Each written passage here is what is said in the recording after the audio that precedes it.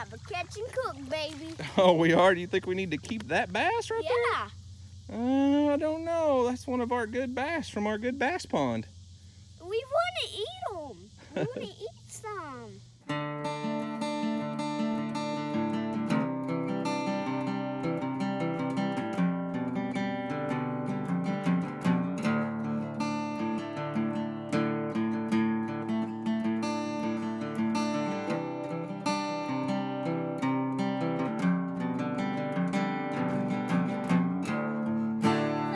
What's up, guys? This is Daniel and Houston from Martin's Family Homestead, and today we are going to be doing a bluegill catch and cook. That's right. Houston's been wearing me out about wanting to try out his new fishing pole that he got for his birthday from one of his subscribers. So I thought we'd come over to the pond and try to catch us some big bluegill and do a little bluegill catch and cook, because I don't think Houston's ever eaten a bluegill. Yeah, huh? Have you?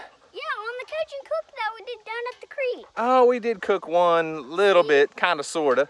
So we're over at our pond. As I said, I know we got some big bluegill in here. If we can get them to bite, maybe, hopefully. If not, maybe we'll catch just a little bass or something. Looky there, got your fishing pole out. Yeah. Before we came over here, though, we went down to the pond and set out our trap. If you remember the little fish trap that we got in the first battle box a few weeks ago? Pulled all the way through. There you go.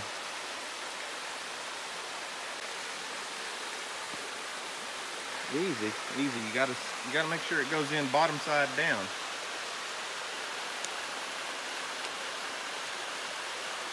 Is that enough? Because this is our little honey hole and we want to replenish our stock. We love to have the bluegill in here to feed our bass. So hopefully we can catch a bunch of little small bluegill, bring them back, throw them in the pond, and maybe catch a few big ones to eat.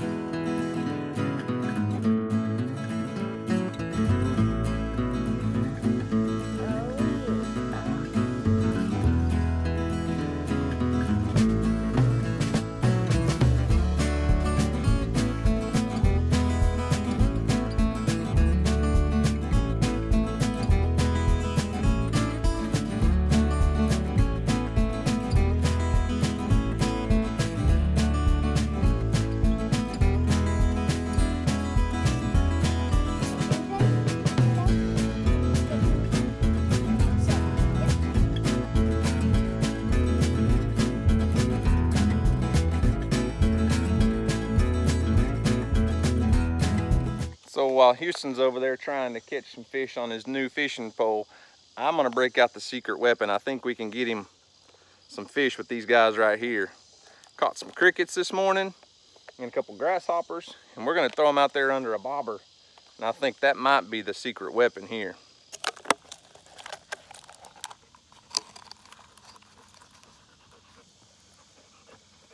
Daddy, was that good? I don't know, I wasn't watching.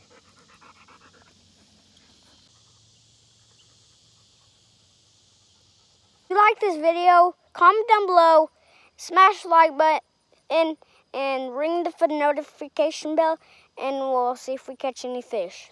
Okay? Sometimes things just don't go as planned. Had a slight mishap.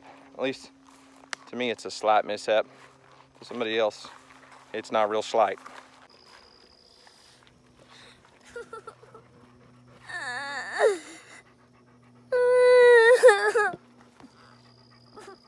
Why are you crying, buddy?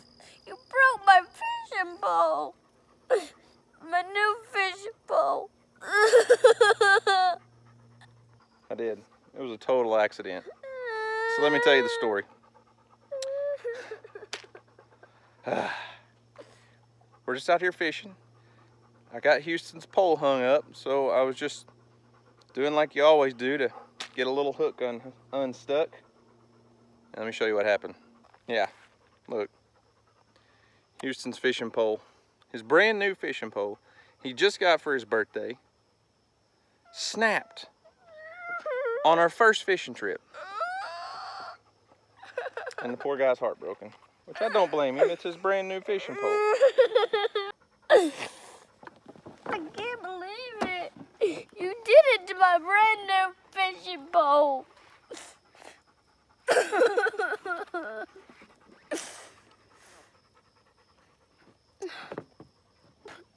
You know I broke your fishing pole on an accident, right? It wasn't on purpose.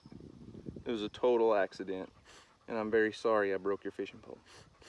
It is my fault. I know it's totally my fault. But I'm sorry.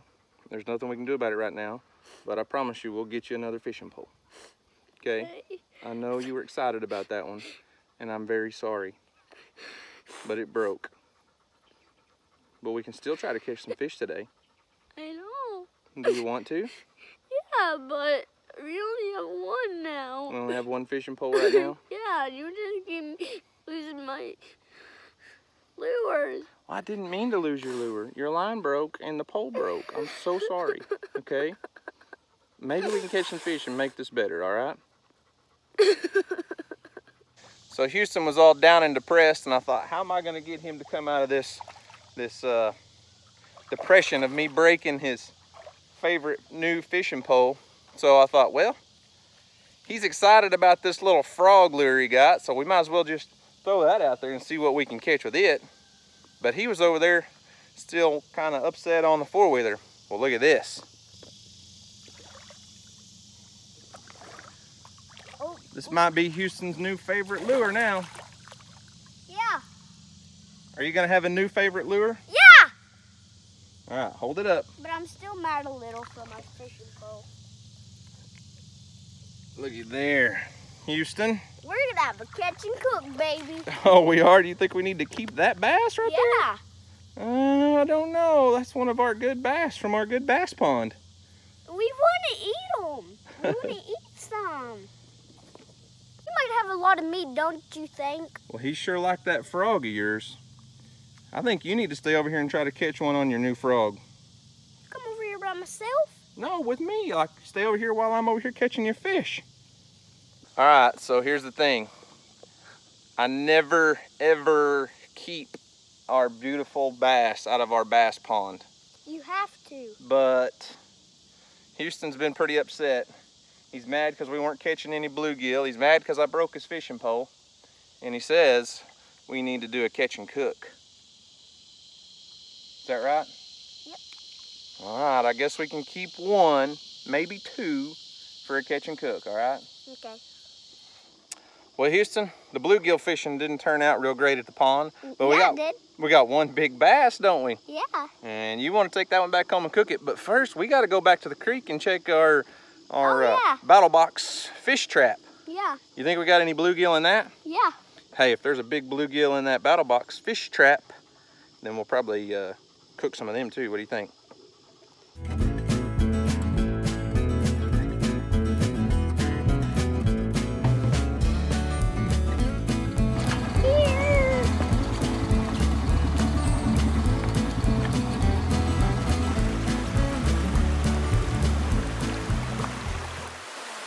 Think there's gonna be anything in there? Got a few. Caught a few? Yep. We caught a few. Nothing big though, did we? No. No big ones in there? No. We could still eat a few little ones. Well, Houston, we didn't catch near as many as we caught last time. But I don't think, our goal was to try to catch a few that were big enough to eat. Well, it turns out that, this. But we caught a few. They're just, you know, they're a little on the small side. And since we got that big old black bass out of the pond, I think we're just gonna take it home and figure out a way to cook him up. What do you think? Yeah. So let's just let these sunfish go back in the creek, all right? Okay. It's not a great way. It's a great way to get thin, but I do it like that. So Houston and I made it back to the house, and we're gonna skin up his little black bass and do a little catch and cook with the black bass instead of bluegill. Bass? Yeah, that's a black bass. I thought it was just a regular bass. Well, it's just a regular bass. But we could do this just a normal way, go in and fillet the fish and fry them up on the stove. But I figured since Battle Box back here, that Battle Box company was kind enough to send us all this stuff, and I watched that video. You guys saw the video I posted, right, where Battle Box kind of challenges men to get out and teach their sons the skills and the knowledge and and stuff to survive on their own. The best thing about BattleBox is the time I get to spend with my son, teaching him how to start a fire, watching him read a topographical map, and training him to properly suture a wound. That time is invaluable. Every BattleBox creates a unique learning experience for both of us. We're obviously not in a survival situation. Hang on. But I figure this is a good opportunity to teach Houston how to start a fire without using a lighter or matches. So we're gonna be using the little mini Inferno tinder patches. They're a pretty cool little deal, and a striker. Houston's never started a fire like this, so, well, I helped you one day in the yard, but we're gonna try to teach Houston how to use the fire striker and the little tinder patches. So here's how these work. I've got half of one here. We played with them in the yard the other day and got one lit up. But these things are very flammable. They're kind of like cotton, so you kind of just open it up a little bit, and it's wax coated. I don't know what all else is on there, but they accept a spark really, really well. So we're just gonna lay that right there and see if Houston can throw some sparks on that. So our little fire striker, Houston, you just slide it down that. And when you hold it down here close, you throw a spark on where you're wanting to start your fire, okay, buddy? Okay. Don't hold it so close just yet. Just practice throwing a spark, okay?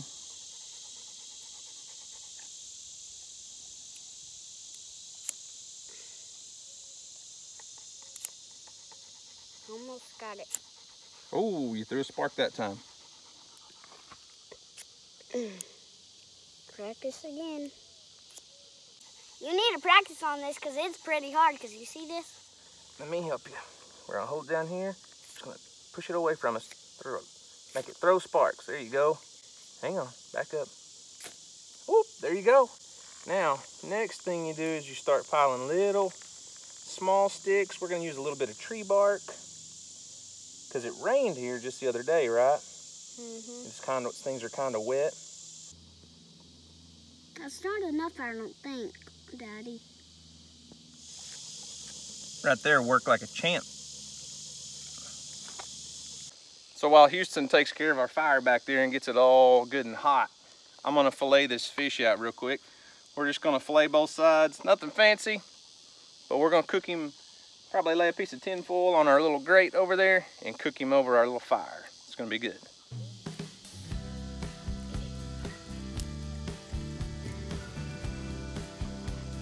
That fillet looks very good. Does it? Yeah.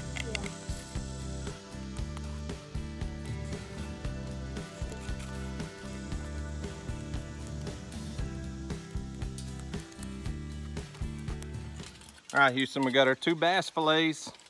We're gonna season them up with a little bit of this Old Bay blackened seasoning and just throw them straight over the coals. Season her up really good, dude.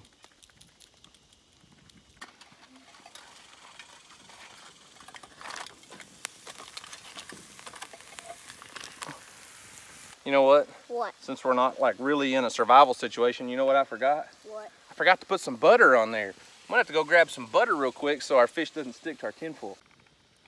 Yeah, that'll be much better. We don't want them to stick. So we're gonna put some butter under those things.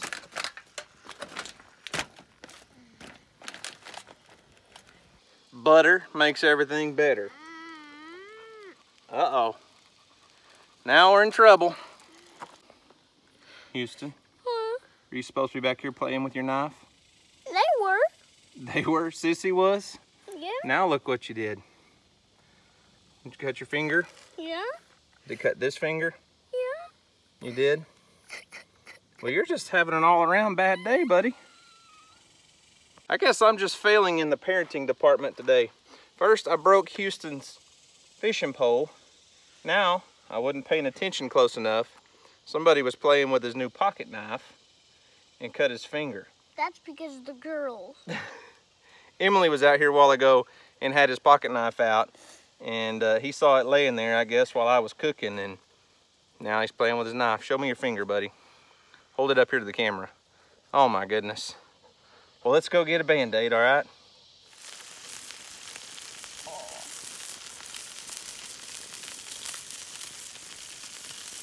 Well, I guess you wouldn't be a country boy if you didn't get your first pocket knife. Well, I guess it's not technically your first, but one of your first pocket knives and get out here and cut your finger. I mean, I know a lot of people are gonna be like, oh my God, you weren't watching that boy. Well, I bet I cut my finger 10 times with different pocket knives. I'd have been a little older than this guy, but how's your finger doing? Is it better now? No. Does it still hurt? Mm-hmm. Probably shouldn't be playing with your pocket knife, should you? I think it's about time to eat some fish. Are you hungry? You think it's gonna be good? Yeah. This one might fall apart on me, Houston. It kind of stuck a little bit. All our butter ran downhill on us. So before we bite into this wonderful, juicy, awesome, largemouth black bass, I know there's a lot of guys out there that really oppose eating a black bass. And I understand why. They're a wonderful game fish. But they are also wonderfully delicious. Bella, you better get your nose back, little girl. So Houston, let's have a taste test and see how it is, all right? Get a big old bite. Okay, it's way too hot. Way too hot? Well, blow it. Is it good? Yeah, it tastes like shrimp. Tastes like shrimp. I don't know about that. Did y'all see that sad little bloody finger of a thumbs up he gave? So, black bass, largemouth bass, whatever you want to call it, they're an amazing fish. They taste awesome. Probably, man, that's good. A largemouth bass is probably one of the best tasting freshwater fish out there. I love it. I know a lot of you bass fishermen don't like seeing somebody kill a black bass, largemouth bass, but they are delicious. So the smell of fresh fish cooking just brings in the people like flies to sugar.